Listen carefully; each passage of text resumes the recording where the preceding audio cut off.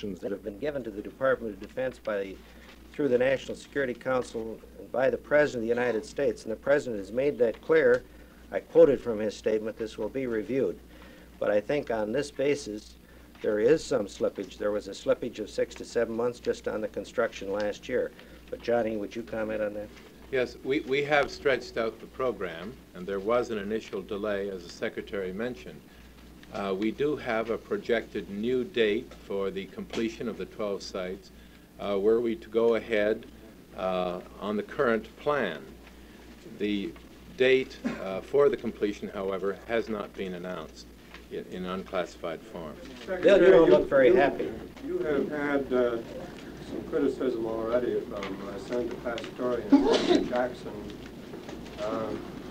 Senator Pastore, as you know, says he feels we should rest on the 2 sites now in construction and complete those before we expand the program.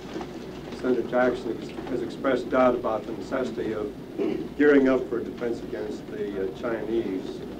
Do you have any comment on that? And do you feel that you may have as difficult a battle over the expanded ABM this year as you did over starting it last year? Well, I don't want to underestimate the we're going to do the best job we can in convincing the Congress to support the President's program. As far as Senator Jackson's comments, he made those clear in the committee meeting today.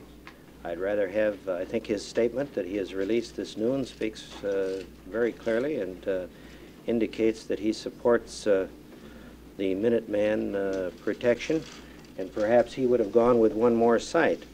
But we have a modified phase program. We're going.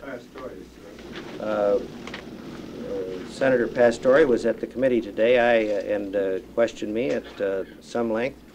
His questioning, I believe you should ask him about this, but his questioning ran along the lines of the priorities within government.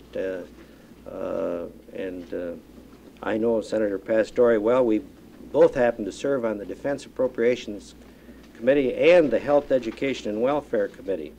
And I understand his concern, but I think we're doing a pretty good job in recognizing those other priorities. And I tried to explain our recognition of the priorities in the other fields, in the domestic fields, as adequately as I could in the committee hearings today. Secretary, in terms we can use, how would you compare the American ABM developments during the past year with the Soviet developments? How can you compare the two? I believe that we are, from the standpoint of the technology of the anti-ballistic missile system, that we are ahead of the Soviet Union. And I believe that that is one of the reasons that in all the reports we received from Helsinki, they indicated a great deal of interest in this. And I believe that it's one of the most important bargaining tools we have as far as the SALT discussions are concerned. Thank you. Thank you very much.